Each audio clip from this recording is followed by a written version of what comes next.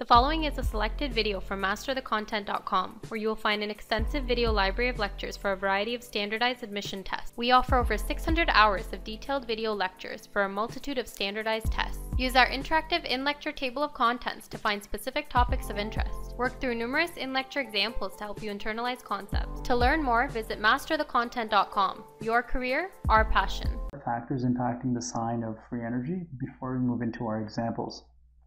Firstly, when the enthalpy value and the entropy value are both positive, the reaction is spontaneous at high temperatures, as it says here, and at low temperatures, the reaction is spontaneous in the reverse direction. Now, when the enthalpy value is positive and the entropy value is negative here, then the value for our free energy change, that's going to be positive. Now, when our value for our free energy change is going to be positive, right, then that means that work must be done by the surroundings to drive the reaction. And furthermore, as it says here, at all temperatures, the reaction is spontaneous in the reverse direction. Now, when the enthalpy change here is going to be negative and the entropy change is positive, then the value for the free energy change, well, that's going to be negative. And what did we say in the previous slide when the value for the free energy change is negative? That at all temperatures, the reaction is spontaneous.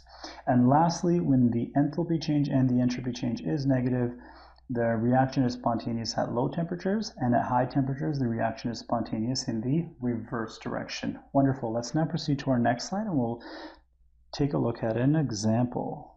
Great. What are we being asked here? Example finding standard free energy change from Gibbs equation.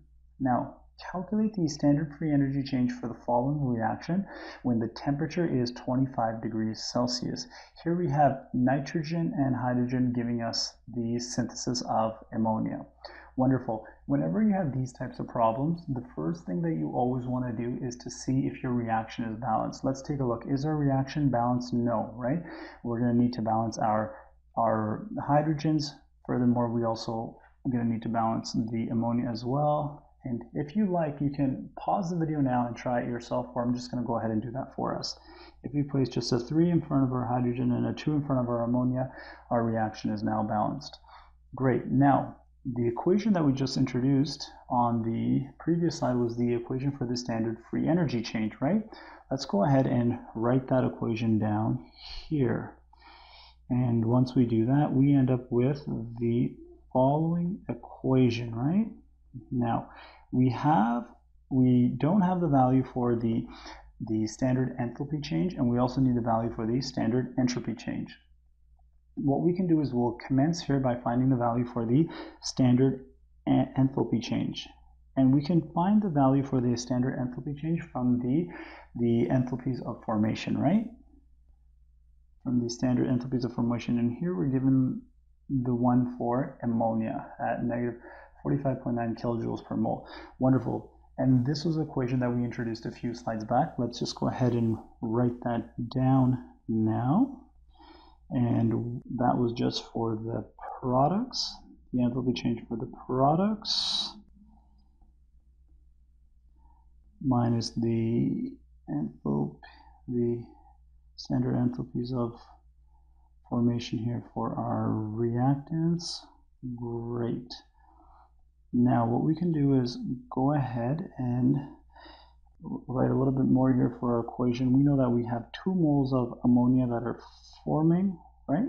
Of ammonia gas, that is. Great. Now, we also have a mole of nitrogen here as gas as well. Great. Plus 3 moles here of our hydrogen. Now, one